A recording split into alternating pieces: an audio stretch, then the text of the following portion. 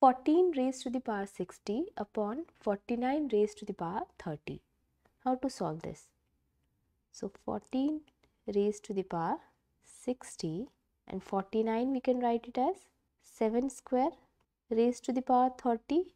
Now there is an identity where if a raised to the power m whole raised to the power n, then this is equal to a raised to the power m times n. Also, if a raised to the power m upon b raised to the power m, then we can write it as a upon b whole raised to the power m. We will use these two identities here. So this is 14 raised to the power 60 upon 7 raised to the power 60. We can write it as 14 upon 7 whole raised to the power 60. Now 7 times 2 is 14.